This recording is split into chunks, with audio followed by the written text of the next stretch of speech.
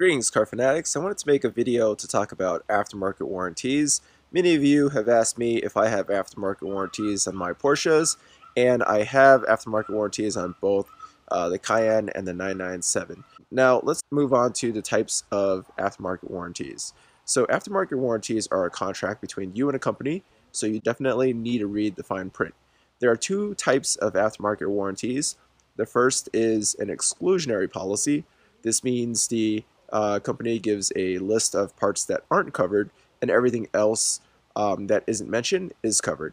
So this is usually going to be the most comprehensive warranty policy. The next warranty policy is an inclusionary policy. This is just the opposite. The company provides a list of parts that are covered, and everything that's not listed will not be covered.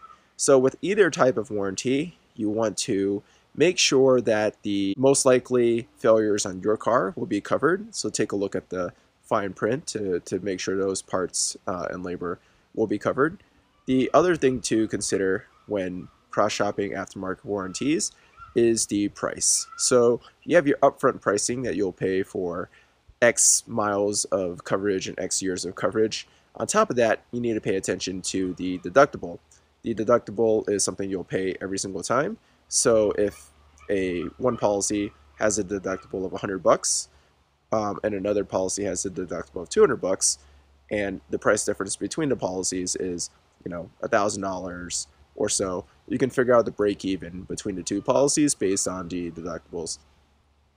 Now moving on to other fine print in the contract you should take a look at. One is the labor rates. So you need to be careful with some aftermarket warranties because they will state a hourly labor rate that's capped at a certain amount.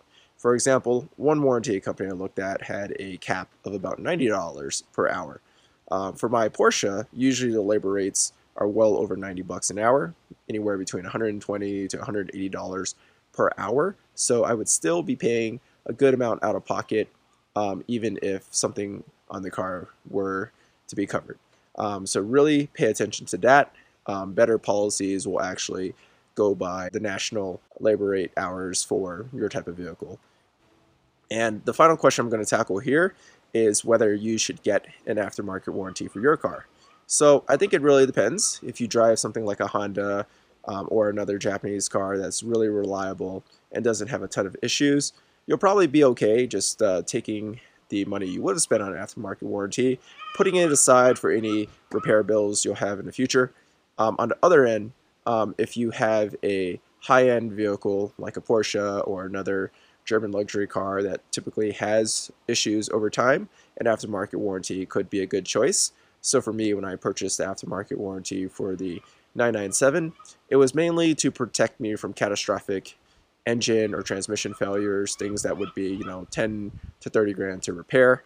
I'm not so worried about day-to-day repairs because the 997 is a very reliable car.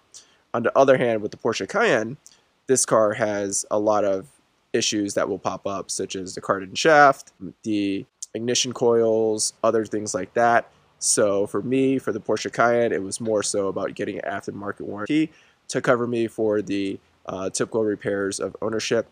And on top of that, I have the engine, the drivetrain, all of that covered in case there is some kind of issue.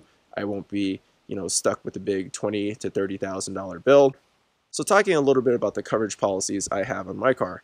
For the 997, I went with Warrantech, their custom edge policy.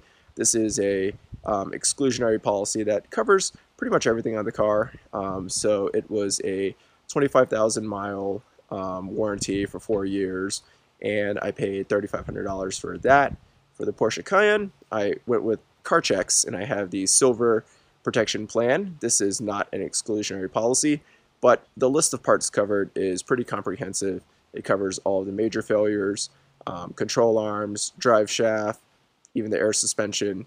So this policy I purchased for $3,400 with a $200 deductible, and it covers me for 36,000 miles or 3 years. So overall, that's my general thoughts on aftermarket warranties. I think you definitely need to research the company, read the BBB reviews, and also reviews on forums to see how other car owners have had experiences with that company.